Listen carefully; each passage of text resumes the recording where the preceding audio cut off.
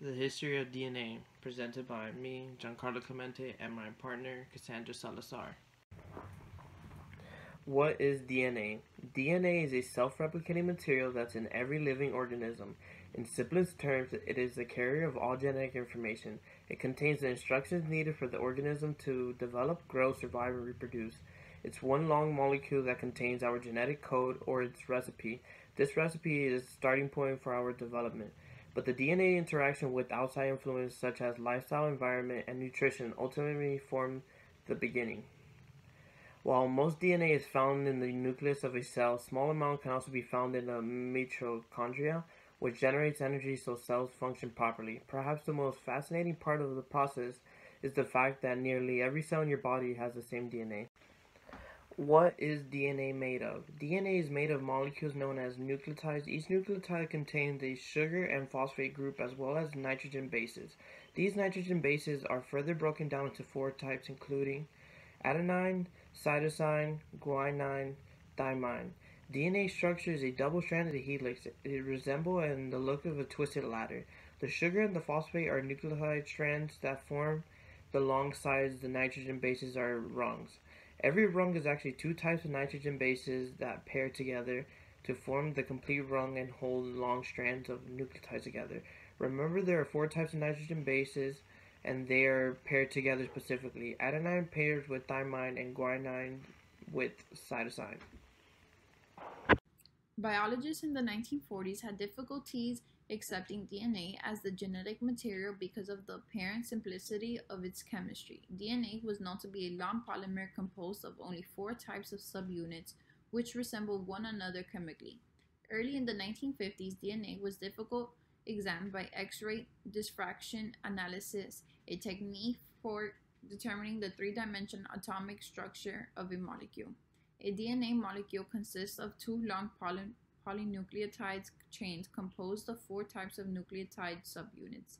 Each of these chains is known as a DNA chain or a DNA strand. Hydrogen bonds between the base portion of the nucleotides hold the two chains together. Genes carry biological information that must be copied accurately for the transmission to the next generation each time a cell division to form two daughter cells. DNA encodes information through the order or sequence of the nucleotide along each strand. Each base A, C, T, or G can be considered as a letter in a four-letter alphabet that spells out biological messages in the chemical structure of the DNA.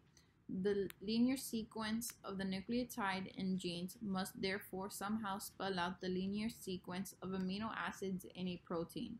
The exact correspondence between the four-letter nucleotide alphabet or DNA and the three-letter amino acid alphabet or proteins, the genetic code, is not obvious for the DNA structure. It took over a decade after the discovery of the double helix before it was worked out. The complete set of information in organism DNA is called genomes, and it carries the information for all proteins the organisms will ever synthesize. The amount of information contained in genomes is staggering. For example, a typical human cell contains 2 meters of DNA. Written out in the four-letter nucleotide alphabet, a nucleotide sequence of a very small human gene occupies a quarter of a page of text, while the complete sequence of nucleotides in the human genomes will fill more than a thousand books. In addition to the critical information, it carries instruction to about 30,000 distant proteins.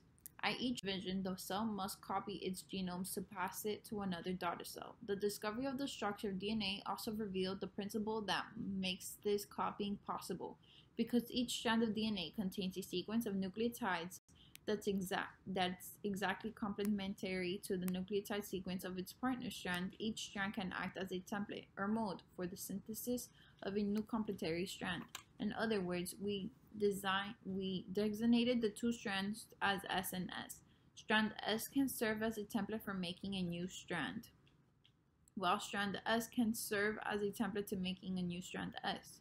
Thus, the genetic information in DNA can accurately copy to the beautifully simply process in which strand S separates from strand S, and each separate strand then serves as a template for introduction as a new complementary partner strand that is identical to its former partner.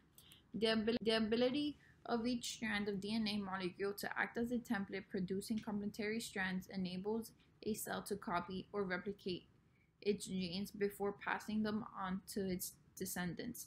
Genetic information is carried in the linear sequence of nucleotides in DNA. Each molecule of the DNA is a double helix formed from two complementary strands of nucleotides held together by hydrogen bonds between G and C and A and T base pairs. Duplication of the genetic information occurs by the use of one DNA strand as the template for formation as a complementary strand. The genetic information stored in an organism's DNA contains the instructions for all the proteins the organisms will ever synthesize.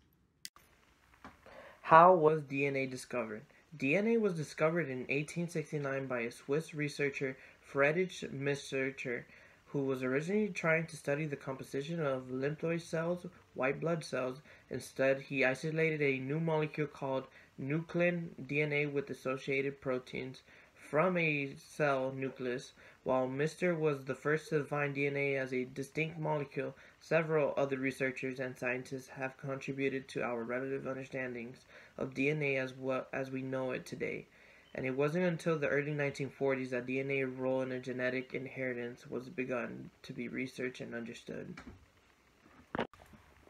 Fun facts. Your DNA could stretch from the Earth to the Sun and back 600 times if unwound and linked together. The strands of your DNA in your cells would be 6 feet long with 100 trillion cells in your body. That means if all your DNA were put end to end, it would stretch over 110 billion miles.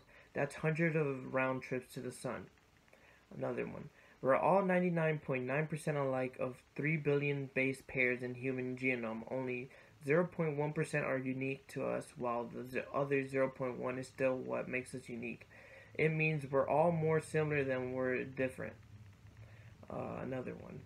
Genes make up only about 3% of your DNA. Genes are short segments of DNA, but not all DNA and genes are all told genes are only 1 to 3% of your DNA.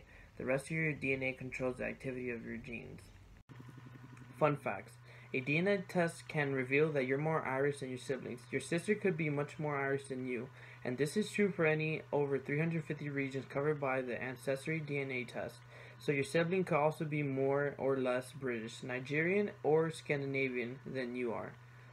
The human genotype contains 3 billion base pairs of DNA. DNA molecules are shaped like twisted ladders, and rungs on that ladder are made of bases adenine, cytosine, guanine, and thymine, locked together in pairs with hydrogen bonds. The really cool part is that they pair up in a very specific way. A always pairs with T, and C always pairs with G. Your DNA could link you to places you'd never imagined. Genetics has the power to tell you things you never dreamed of knowing from just the DNA in your saliva.